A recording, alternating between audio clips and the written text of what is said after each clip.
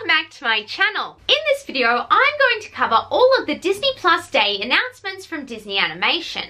Firstly, we got a trailer for Baymax that I reacted to in a previous video. This series will focus on Baymax's original protocol to be a nurse robot, and in each episode he will help a new patient. The trailer revealed who some of these patients will be. First up, we have an older lady who is hard of hearing. She is also struggling to walk up the stairs and appears to have back problems. Baymax recommends daily exercise and finds the nearest recreational facility, which is the community pool. We later see the lady jumping into a pool with Baymax, so this must be the answer to her problems. Secondly, Baymax helps Aunt Cass manage her cafe when she hurts her ankle.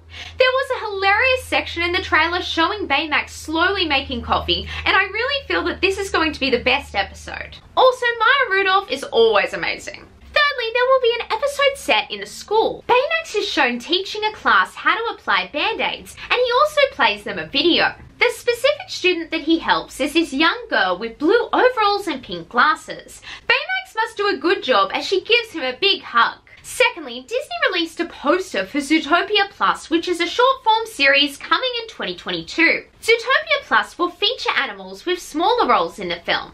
We will get insight into their lives through the lens of Zootopia's hottest shows. Judging from the poster, I think there will be 6 episodes. The first episode features Judy's parents, Bonnie and Stu Hobbs. Bonnie seems to be training for a marathon while wearing a bandana. She is dragging her husband along, who seems less than thrilled. The second episode features Frou Frou and will be called The Real Mousewives of Little Rodentia, a send-up of The Real Housewives. On this poster we see Frou Frou in her wedding gown with her bridesmaids, so this episode must feature her wedding that took place during Zootopia. The third episode will feature Duke Weaseltown, who has seemingly won or stolen a large amount of money. It might be a deal or no deal kind of show. The fourth episode features a younger version of Mr. Big with his grandmother, who was referred to during Zootopia. I haven't seen this movie, but it is apparently a Godfather reference. The fifth episode appears to be the TV show So You Think You Can Prance, a send-up of So You Think You Can Dance. It is of Chief Bogo and Benjamin Clawhauser, and I presume that they are auditioning to be one of Gazelle's tiger dancers. The internet is having a lot of fun shipping these two together, and I am here for it.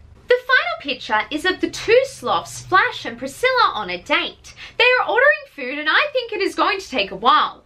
I thought at first that their waiter was Emmett Otterton, but he is a florist, so it is probably another otter. We saw during Investor Day that the sloths danced during their date, and I'm sure it will be a very funny sequence. And finally, we got some more information about the new long-form Tiana series coming to Disney Plus in 2023. Firstly, we got a description of the series. It states that the series follows newly crowned Princess of Maldonia on a new adventure, but her New Orleans past isn't far behind.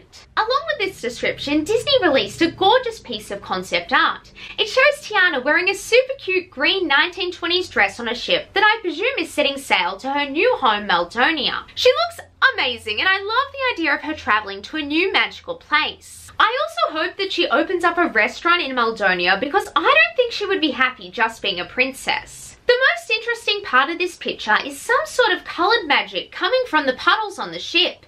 Presumably this has something to do with her New Orleans past. It was also announced that Stella McGee will write and direct the series. This is her first time working in animation after previously directing and writing The Photograph, The Weekend, and Gene of the Joneses. I'm really excited about this series as Tiana is an awesome character, and I really want to see more of her in her human form. Anyway, that is all for today. Like this video if you liked it, and please subscribe. It would mean so much to me. Bye now and have a magical day.